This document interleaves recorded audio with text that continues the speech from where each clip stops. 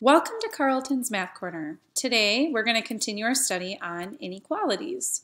At this time, please make sure you have a math journal, something to write with, as well as your vocab packet.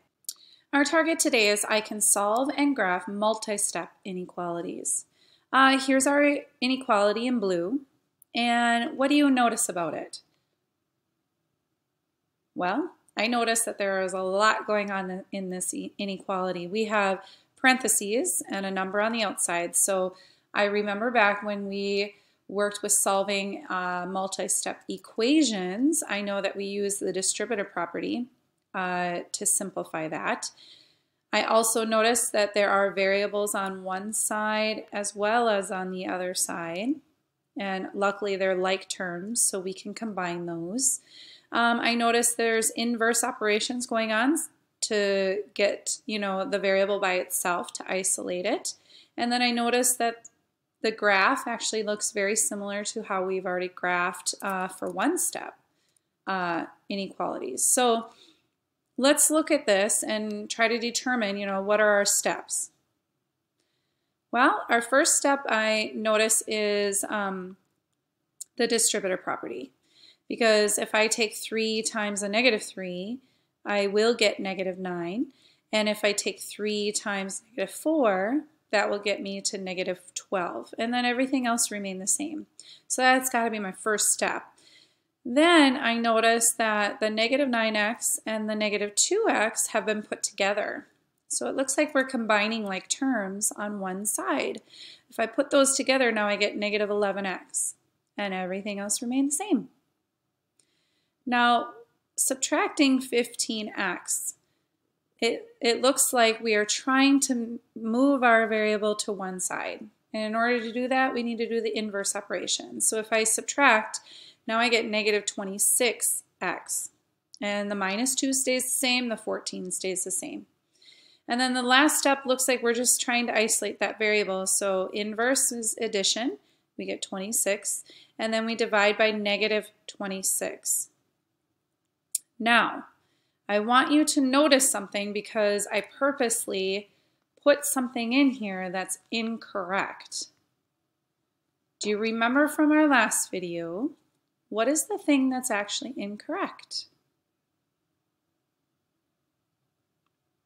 Oh, you guys are rock stars. Do you notice this actually needs to be switched? What should it be? I'm going to put it in red. It should be less than y.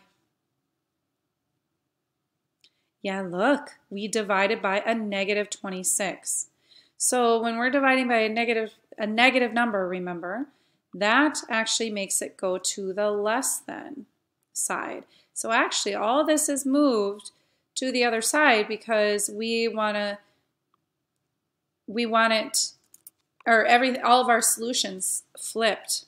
So it's no longer greater than, now they're all less than negative 1.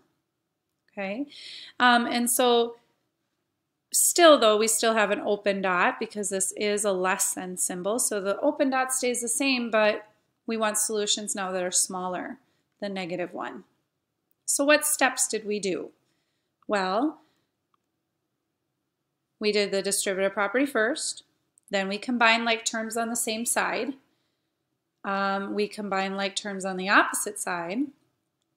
We isolated the variable, but we had to remember if you multiply or divide by a negative, you flip the sign. And then we graph the inequality on the number line. Now I want you to look at this next one and tell me there's something different about this one. What's going on in this one? Yeah, do you guys notice that there's this denominator here? So there's a fraction. And do you remember in the past when we were working with solving equations, we don't want to work with fractions, okay? So what happened here? Why am I multiplying everything by 3? Exactly. I'm trying to get well, first of all, I'm getting a common denominator, and there's only one. The rest of these have a 1 as a denominator, so I can stick with 3. But I got to multiply everything through.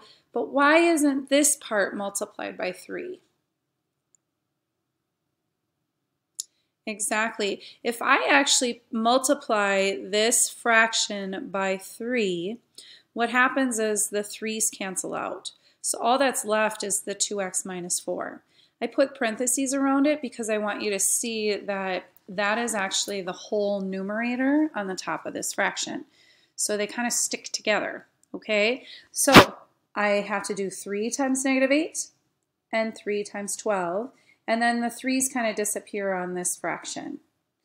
Now, I get negative 24, but why is it negative 2x? Exactly, this negative right here is really kind of like a negative 1. So it's really the distributive property. We are taking negative 1 and we're distributing it out. So it's negative 1 times 2 is negative 2, and negative 1 times negative 4 is positive 4. And then we have 3 times 12 is 36. Now we've got down to a two-step equation. I can do inverse operations. And then it looks like I'm dividing by negative 26 on both sides because I'm trying to get x by itself.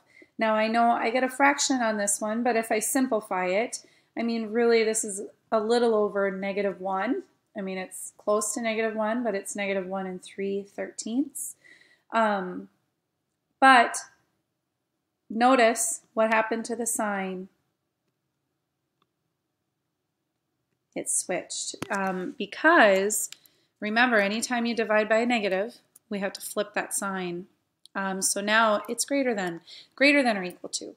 So I can plot this. I have negative 1 and 3/13 about right there. I know it's about an estimate. And then it's shaded in because it's greater than or equal to. And then we're going off into the positives because this is greater than. Okay, so our steps are a little bit different. The only thing that's been added is we have to get rid of fractions. And we multiply through. We multiply with a denominator to get rid of those fractions. But everything else stayed the same. Okay, just remember when you multiply or divide by a negative, the symbol flips. Okay, I want you to try 2 problems. Follow the steps. Sometimes you have to follow, add fractions to it, and sometimes they don't have any fractions, so you can just skip it. If this step, if you don't have a step, like for instance, if you don't have parentheses, like this one right here, I don't have any parentheses. So I'm not going to be using just the distributive property, but I do have a fraction, so I need to start there. I start with fractions, make sure to multiply every single term by that denominator, and then combine like terms and move on through the other steps. Okay, check them off as you go. Make sure that you don't miss a step. Thank you so much for joining me at Carlton's Math Corner, and I look forward to meeting with you again. Have a great day.